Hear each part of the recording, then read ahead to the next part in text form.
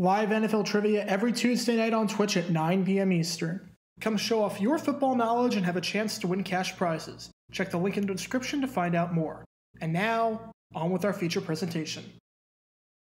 There are tons of great players who absolutely ball out on their birthday. In 1985, Dan Marino celebrated his 24th birthday by throwing for 329 yards and 2 touchdowns in a 30-13 victory over the Indianapolis Colts.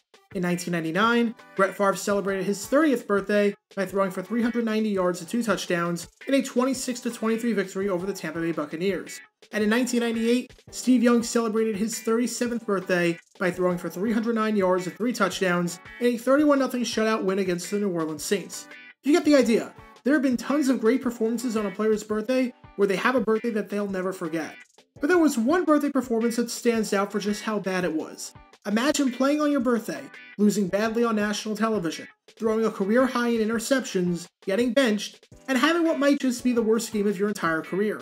Well, as awful as that sounds, that's exactly what happened to Washington quarterback Joe Theismann. In a 1985 game against the Dallas Cowboys, Theismann celebrated his 36th birthday in just about the worst way possible. And this is the story behind that. Before I talk about the actual game, we need some context leading up to the game, because it will help us to understand why this performance was so shockingly bad. The main character in our story is none other than Joe Theismann. If you ask people back in the first half of the 1980s who the best quarterback in the game was, odds are Theismann would be on a ton of people's lists.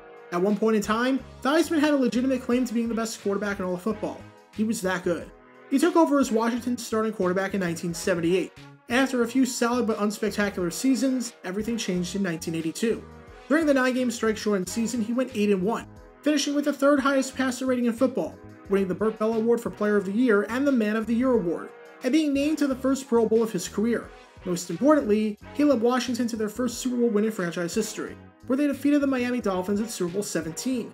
I made a video about that game and arguably the best play of Theismann's career, which you can learn more about by clicking the card in the upper right corner. Even though Theismann had a great 1982 season, his 1983 season was on another level. Not only did he make the Pro Bowl and guide Washington to a 14-2 record, but he was named the first team All-Pro for the first time in his career. He set a career high in passing yards with over 3,700, and set a career high in passing touchdowns with 29. Theismann finished inside the top 5 in practically every major category, and was named the MVP of the league, becoming the 3rd player in franchise history and the first quarterback in team history to receive this award by the Associated Press. After another Super Bowl appearance, he followed it up with another strong 1984 season, where he led Washington to another division title while throwing 24 touchdowns and close to 3,400 yards. So entering the 1985 season, Joe Theismann was showing absolutely no signs of slowing down, as he was expected to once again be one of the top quarterbacks in all of pro football. But as we found out during the first game of that 1985 campaign, he was about to experience one of the worst days ever. The schedule makers decided to give NFL fans a treat when they made the opening Monday Night Football game a battle between Washington and Dallas. By this point, it was maybe the most intense rivalry in all of football. In fact, it was so intense that the last time these teams met, which was during Week 15 of the 1984 season, the game ended in a brawl so bad and so intense that the referee called the game off with 20 seconds left and sent both teams to the locker room.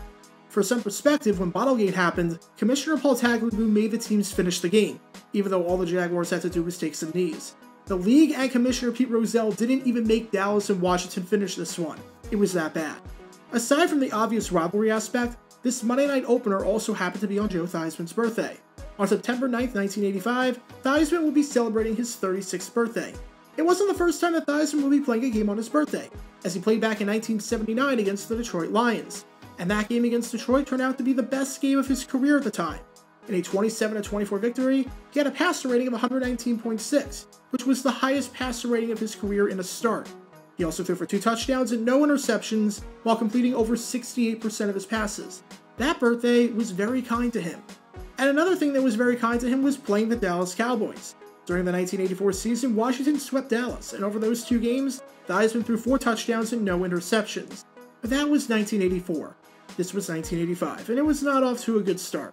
On the first drive of the game, Washington is able to get into Dallas territory. Facing a 3rd down situation, Theismann drops back to pass and he gets sacked by Randy White. The usually formidable Hogs offensive line could not hold their blocks long enough on that one. Not a good start to the game for Theismann, and it's made even worse by the fact that Dallas is able to drive down the field on their first drive and get on the scoreboard following a 53-yard field goal by Raphael Septien. When Theismann gets the ball back for the second drive looking down the field, he throws an interception to Michael Downs. I should know that before the game, Downs had some things to say about Theismann, calling him cocky, and saying that it was going to be easy to get up and play this game. He definitely wasn't kidding with that pick right there. The good news for Washington was that Dallas couldn't do anything on that drive as they were forced to punt. The bad news for Washington was that on their next drive, they got nothing after Theismann missed a wide-open Art Monk. Could have been a touchdown with a better thrown ball. Instead, it results in nothing. It was a bad first quarter for Theismann and company, and it was about to get a heck of a lot worse. After the team's trade touchdowns to open up the second quarter, with Dallas is coming off of a 1-yard run by Timmy Newsome and Washington's coming off of a 1-yard run by who other than John Riggins, Washington gets the ball for their fourth drive of the game. Theismann is incredibly lucky that this one did not get picked off, as if Dexter Clinkscale catches this ball, that's probably going for 6 the other way. By the end of the first half, Washington trails at 17-7. It's a bad first half for Theismann for sure, but it's not a spectacularly bad half. Having 102 passing yards and a pick isn't good, but it's nowhere close to the worst birthday ever. Unfortunately for Theismann, we still have a whole second half to play. First drive of the second half, and Theismann gets picked off by Everson Walls, who jumps the route perfectly. That's 2 interceptions for Theismann. After Dallas scores on their next 2 drives, courtesy of 2 field goals by Rafael Septien from 39 and 43 yards out, the Cowboys now lead at 23-7. Washington is now down by 3 possessions, since the 2-point conversion didn't exist back then. Theismann is going to have to put in some work to get back into this game.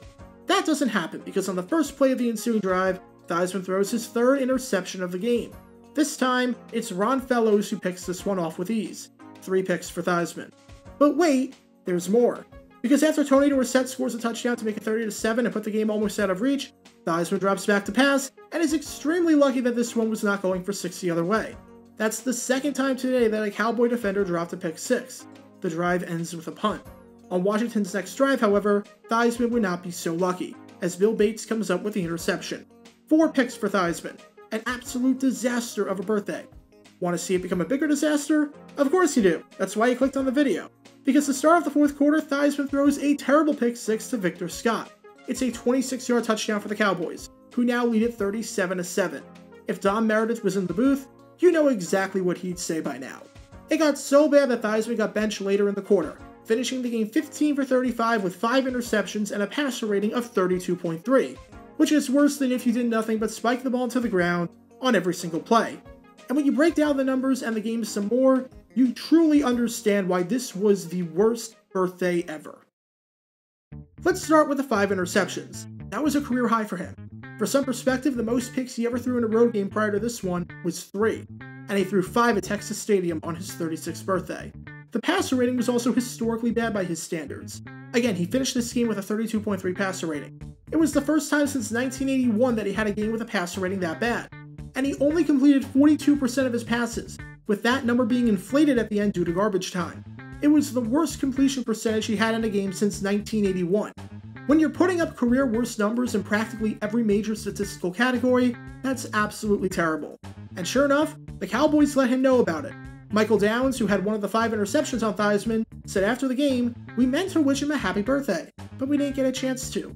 It got to a point where the fans started singing happy birthday to Theismann in an obvious sarcastic manner, and even the stadium organist got in on the action, playing happy birthday over the PA system. And if for some reason you don't believe me or the newspaper accounts from the game, hear it from Joe Theismann himself. First game of the regular season, we play the Cowboys at Texas Stadium. I throw 5 interceptions in that football game. It was ugly. It just happens to be September 9th, which is my birthday. I'm sitting on the bench, and all of a sudden, everybody in Texas Stadium starts saying, "Happy birthday to you, happy birthday," and I'm sitting there going, That would be the last time that Theismann ever played on his birthday again, as he never played again after the 1985 season due to a gruesome injury suffered in another Monday Night Football game against the New York Giants.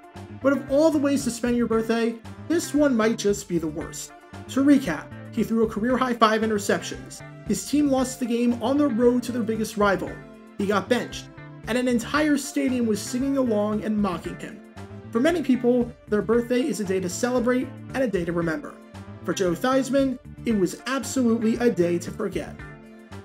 Be sure to like this video, ring the notification bell, subscribe down below if you haven't already, so it helps the channel out a lot, and be sure to check out Twitch every Monday and Tuesday night at 9 p.m. Eastern for your chance to play NFL trivia and win cash prizes. Link in the description below. If you want to see videos like this condensed down to 60 seconds, then follow me on TikTok at JRGator9 and subscribe to 60-second NFL history on YouTube. To see highlight videos of players throughout the history of the NFL, subscribe to JG9 Highlights. Also, special thanks to all of our Patreon supporters for helping out the channel. Your support is greatly appreciated. So you can become a patron and request future video topics in the description below.